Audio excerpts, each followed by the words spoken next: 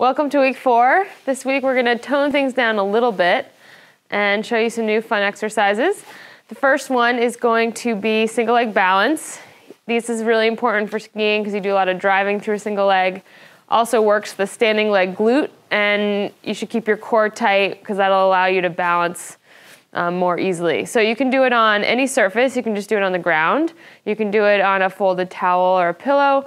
Ideally, you have something that's unstable. So tonight we're going to be standing on a Dynadisc and then throwing a ball back and forth to each other. Lighter balls are easier. We're going to have a 10-pound ball tonight, so we'll see how that goes. Could be challenging. So that's your first exercise, single leg balance. We'll do it for 30 seconds each leg. Next exercise is going to be what we call a lion, and it's a back extensor strengthener. So what's important here is even though you're extending through your back, you're keeping that low belly tight and your hips and your ribs pulled together and engaged. So your belly is going to be up off the floor, even though you're extending up. So what you're going to do is you're going to lie on your stomach, arms come out front, and you're going to extend back and out and back and out. And what I'm doing is I'm pulling my belly up away from the ground. I'm rooting my pubic bone to the ground and keeping my legs nice and strong. If you want, you can let your feet come up off the ground. Those are called lions. So the next exercise is a variation on a lunge. I call it an up and over. So you're going to start out holding any kind of weight. I'd say anything 5 to 10 pounds to start is good. And you're gonna get into a lunge position, feet wide, so you have a good base of support. You're gonna lunge down and hold your arms out as far in front as you can, where you can keep your core engaged, because now if your hands are out, it's a longer lever and it's gonna cause strain to the low back. So as always, keep that core tight. And you're gonna simultaneously come up and pivot and then lunge down the other way, and you're just gonna rotate up and over and down for a minute. So the key is you keep your core engaged, and the leg that's in front is always the hip and the leg that you're driving up from to be strong.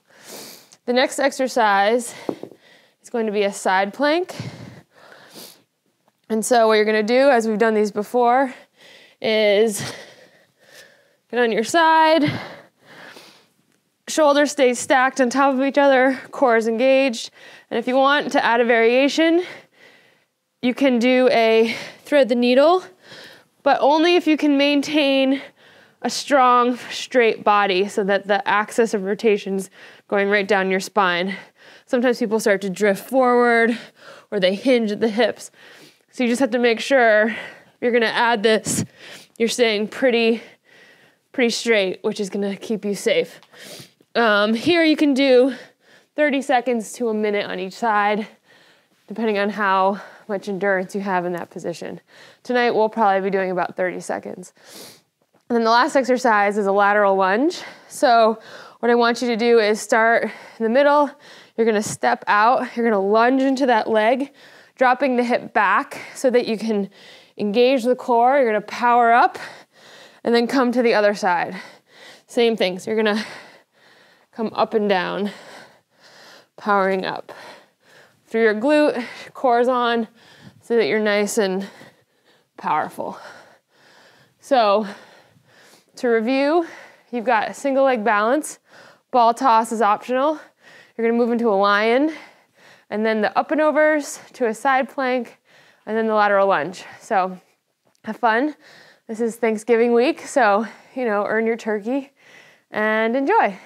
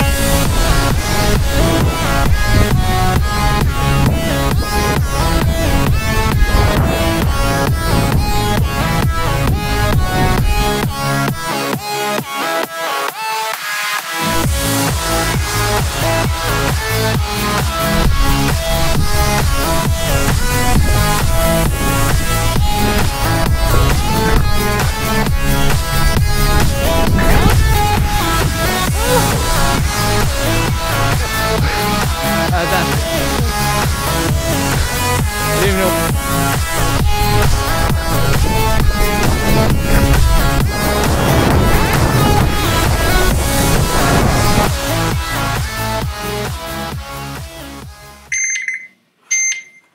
3, 2,